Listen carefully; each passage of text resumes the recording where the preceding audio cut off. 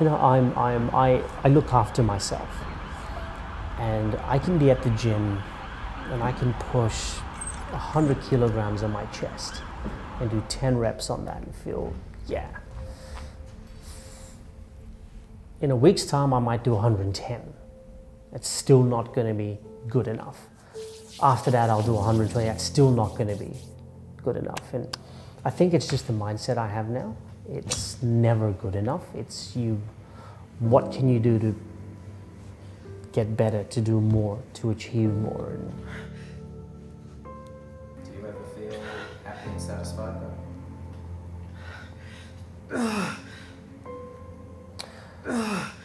Happy that I've achieved what I have. Not happy that I haven't achieved more.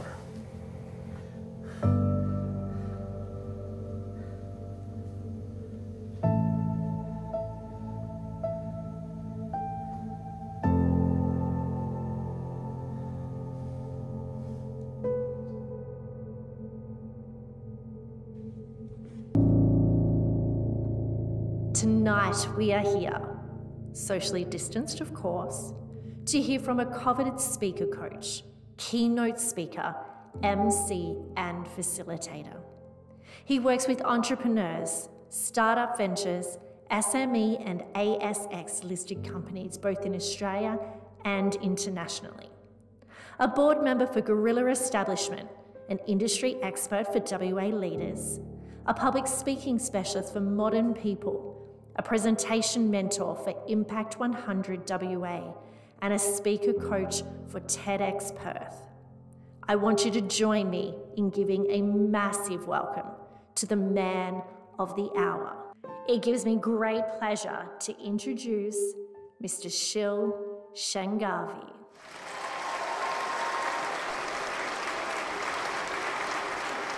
It's amazing to think that after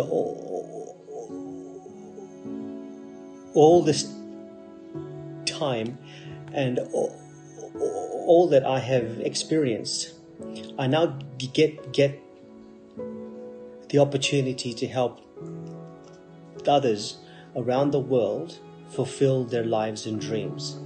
It's a privilege.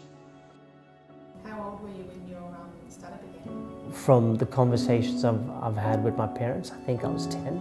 We've tried to map it out and see what it was. And look, I think it was a combination of the bullying, a lot of the trouble which I used to get into, a lack of confidence in myself, and a combination of things. But we've never been able to pinpoint exactly why it was there. Did it make you feel like there's something wrong with me? Yeah, constantly. Constantly. I felt like that for so long. It's just for so long.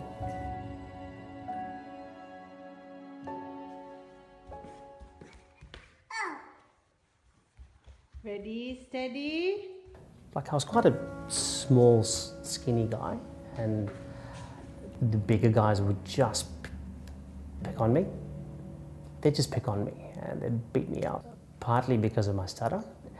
And so I got to a point where I felt like I needed to protect myself.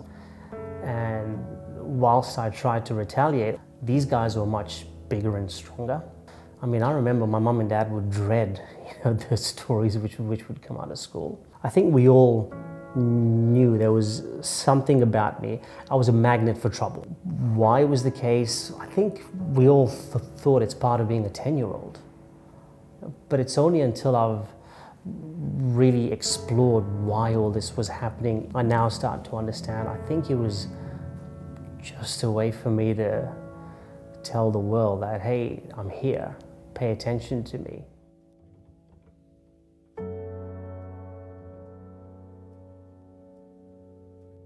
Whilst I was born in Nairobi, I moved to Mombasa at a very, very young age. So I'm actually from Mombasa, per se, which is it's a little island off the coast of Kenya, where you don't get a lot of white-skinned people.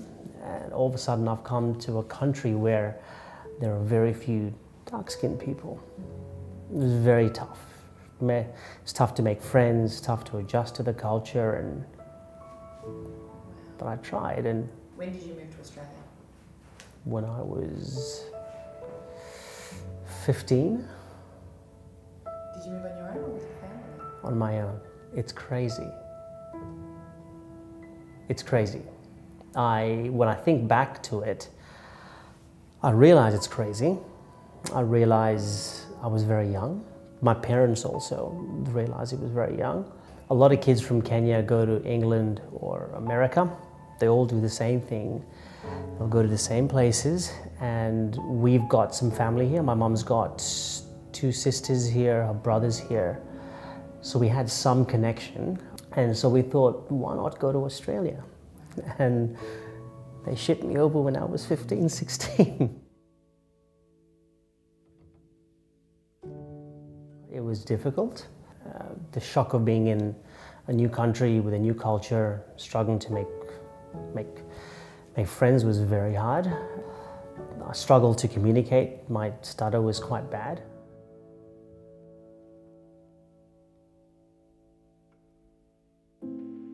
I thought I'd record this video because for the last 3 weeks, so ever since the Christmas break, my stutter has been really bad. For some reason, I've been struggling to control it, and it's caused a lot of anxiety for me. And unfortunately, because of that, the ability to control things starts to fade. Even though I practice every day and I keep doing things every single day, but because my stutter is getting worse, it's adding to my anxiety levels, which in turn is affecting my confidence. So it's a question of digging deep and just strengthening the mindset, keeping the practice going, and hopefully getting through this period. So if I actually don't do or control all this stuff, it's tough for me to actually get my words out. So one of the things I do is I'll tap my fingers and I'll often speak to the rhythm of my tap. And the reason I do this is because I'm not sure when, but I read a long time ago that when a stutterer sings, they don't stutter. And I thought, if I can distract my mind, see what that does. So this for me is a tapping, but it's also a distraction technique. And then I realized I've got the beat in my head, I've got the distraction technique, but if I go back to basics even more and breathe, slow down, and if I can find a way to blend all these things in, it'll give me hyper control. The turning point was when I was asked to deliver this talk. It was worth a lot of money, and because of me, we lost it. And that weighed down on me a lot, heavily, and I can still remember the look of my client and everybody else in the boardroom as though to say, yeah, that's your fault. It was my fault, we know it was, but I can still remember that stare, that glare off him. And so that's when my mind flipped, and I thought, I need to do something about this, because if I don't, I will struggle. I will continue struggling. And then over my corporate career, the more presentations I was asked to deliver, like the anxiety, the stress, the panic it used to cause me, and the number of jobs I lost, and the confidence which I've lost because I haven't presented well, it just ate away at me. So I started to practice. I started to I went along to public speaking clubs and got up on stage and did more talks, built my confidence. And the more I did that, I thought, I love this, because I can control this. I have a way to control this, and the resilience that I built over the years, and the the pain which I've gone through, I guess, taught me that internally I can control things in a way that a lot of other people perhaps can't. And that was my superpower. And as soon as I felt a sense of calm and control, being on stage and being in front of an audience, I knew that was for me.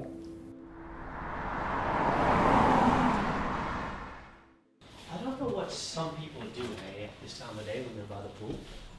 Do they have a job? I wonder that too, but look at us.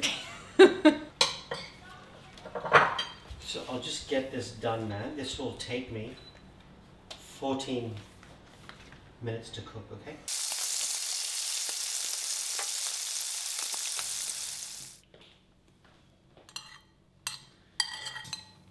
I thought it was great.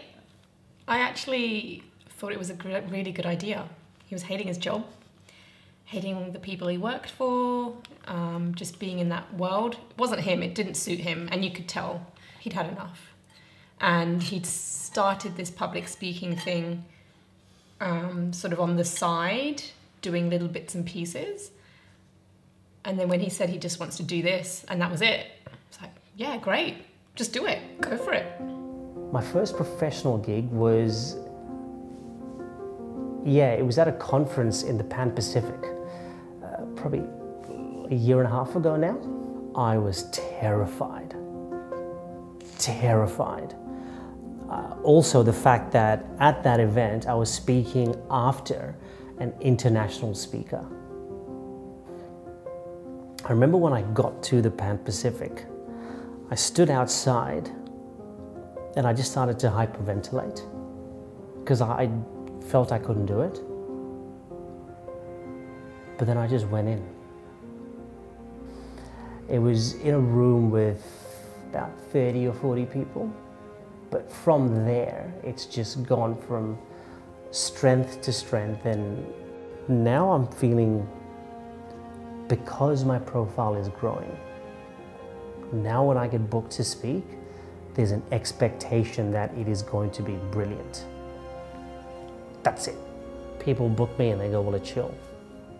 You know, and it's been very tough to adjust to that, because all of a sudden it's gone from an audience of 10 to an audience of 500, and I'm the headline speaker, and everyone's paid to come watch me speak, and it's just.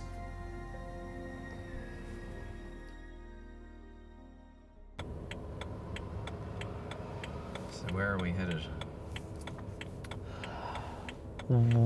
Western Power, which is, they're a big electricity company, and they booked me to speak. How are you feeling about it? I'm shitting myself. You just don't want to not do a good job for a big brand like this. So there's always this little combination where no matter how many times I practice it in the car, like I'll stutter, so which means when I'm then in front of the actual audience, you need to think extra carefully so that you don't.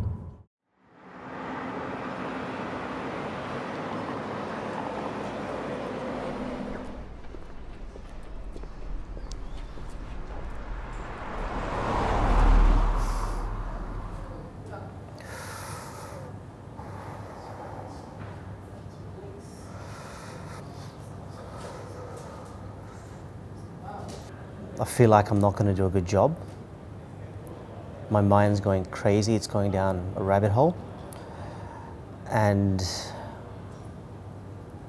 I'm always afraid that when I do this, I'll stutter.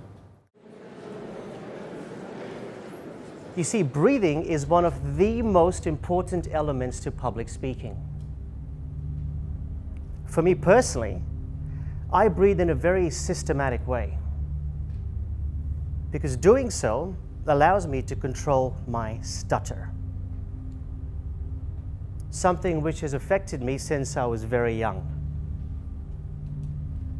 Now, to give you all an idea, there's approximately 300,000 people in Australia who stutter. And there are several types of stutters. And of all those, I have two kryptonites. A block and a prolonged stutter. And when that happens, I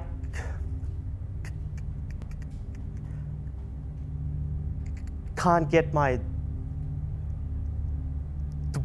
the words that out. And this is what I sound like.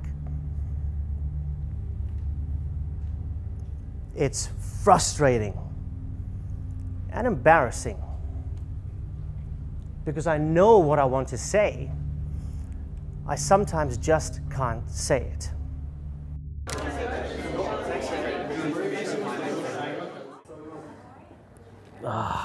There's just a lot going on in my mind. What are you going to do now? I'm gonna go home, sleep, play some music and sleep. Yeah. I need sleep.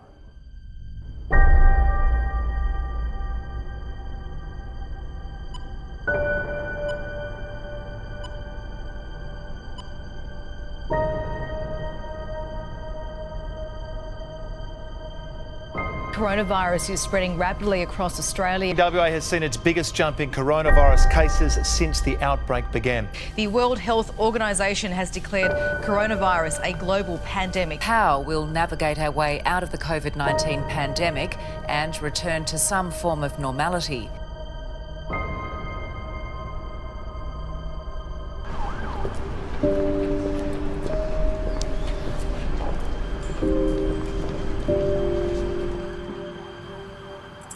I was going through this string of emails which were coming through.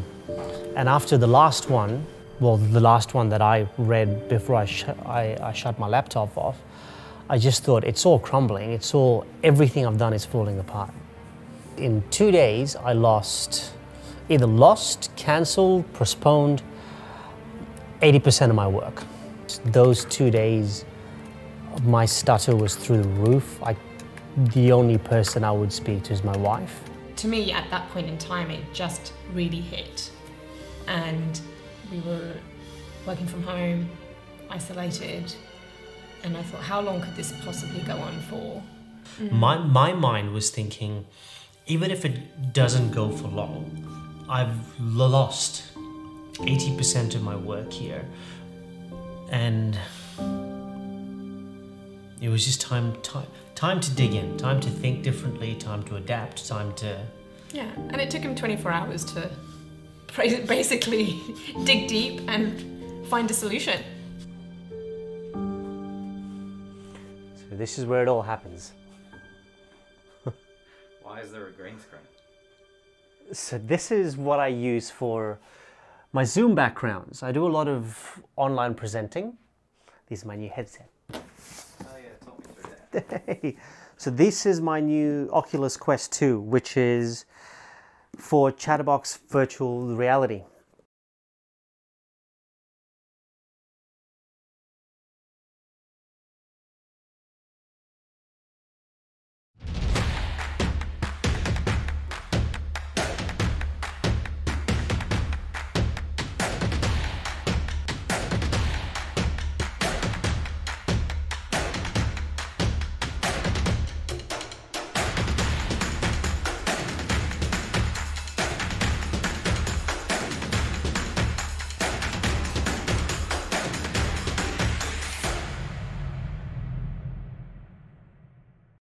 I put it out there a couple of days ago on my social platform, and it went, I can't keep up with it. It went crazy.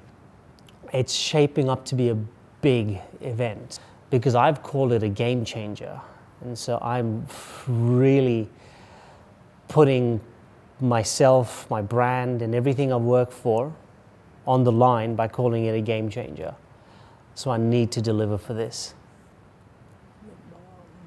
This is the scariest, most nerve-wracking,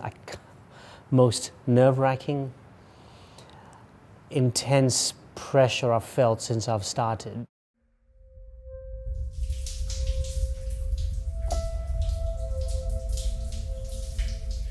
On talk days, I wake up at the same time, I'll have a cold shower.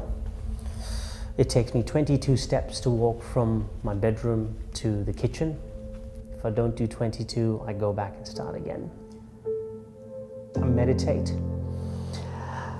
Before a major presentation as well, I'll switch off calls and emails. I don't take emails or calls from people on the off chance that it's going to be an uncomfortable chat.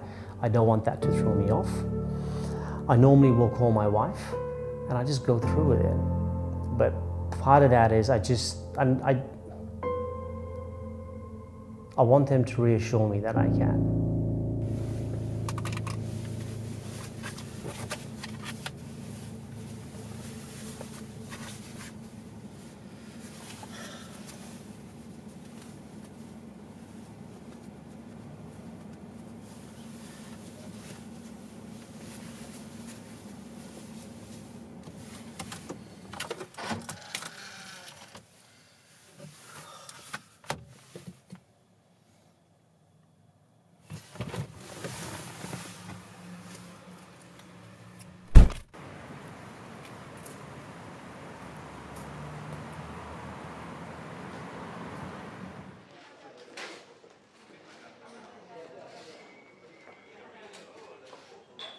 Do you reckon we'll need to run a test? M&M, once M&M is done, I'll be here. Lights go down. Yep. I start speaking. This goes off then. Whew. Yeah, I'm nervous. I mean, look at this. Fuck. It's amazing. I'm fucking nervous. I'm really nervous.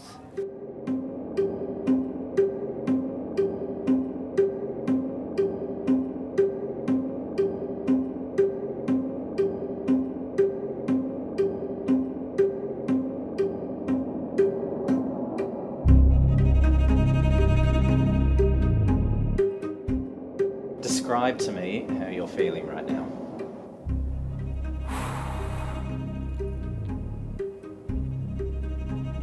I can't.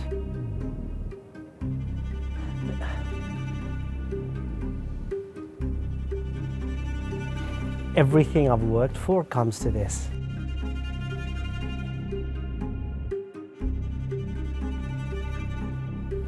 Biggest worry I have is it failed. I feel like I'm putting everything on the line for this. Why do you do it? Have you asked yourself that question today?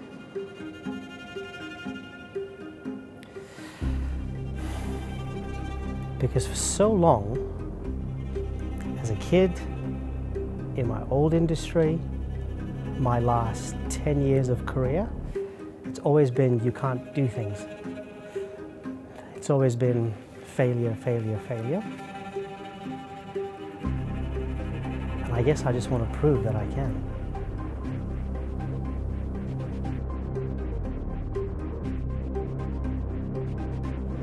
We're going to get started in about 5 minutes, so I would encourage you all, grab another glass, 5 minutes, and it will be showtime.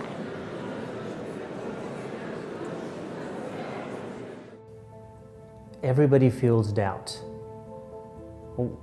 We're human, we all have it. Understand what's driving that doubt. Build a plan around what you can do to either control it or fix it or work with it, but there's something there, there's something which drives it. And ultimately you have to face it. But if you really want to do something, and if you really put your mind to doing something, this is coming from somebody who is doing something which is completely contradictory to what I'm supposed to be doing. If you put your mind to it and accept that you will fail, accept that you will fall, accept all these things, but if you keep going, my dad was telling me on the weekend We had a Skype call on the weekend and he said to me, I can't believe you're doing this. He goes, I can't believe. I knew when I started this, when I told my friends and my family, I could see it in their eyes, I could see it in there, I could sense it. There was this, oh, okay. You want to leave your full-time job to do public speaking. But I knew in my mind, this is what I want to do. I had the vision, I knew I was going to fail, but I knew I could repeat, rinse, do it again and again and again, and I'd get better. And so it was quite cool that my dad said, you know, I can't believe you're doing this and you've actually built a career out of it.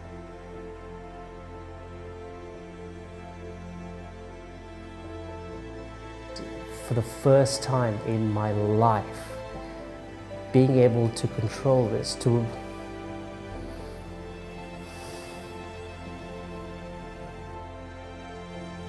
I've never been able to control it like this. But the fact that I can actually control it now and do something which terrifies me, and I've built something out of it now.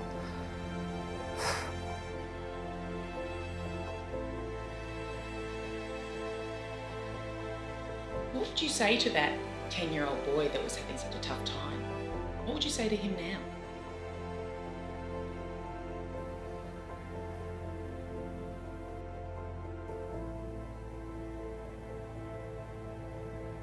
It was worth everything you went through.